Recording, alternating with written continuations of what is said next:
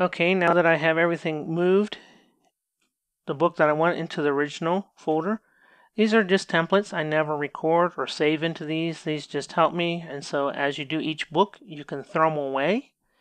So let's do the title. So first thing I do is I right click, go open with, and I have Audacity. If I don't have Audacity in this area here, choose default program.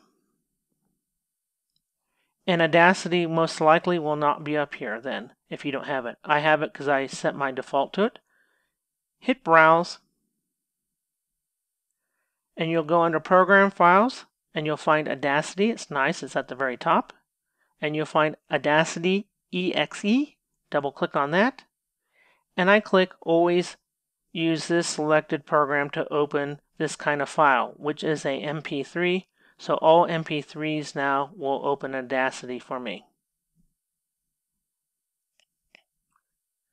Now that Audacity is open, I can go in, and you can see right here, English 01 Gen 00 title. If I went into Audacity,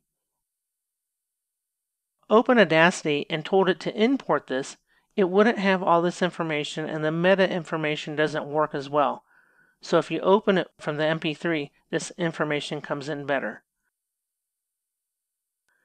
So I'm going to record. I'm going to double click on that. I'm going to delete it. I'm going to record Genesis. I'm not going to edit it here. What I'm going to do is take it, save project as. Yes, I want it as AUP. And you'll see here's my Audacity folder. The information is correct here. Hit save. Now I want to export. Go down to export, Control-Shift-E. I want to export this as a WAV. I don't want to go into that folder. I want it to go into my WAV folder.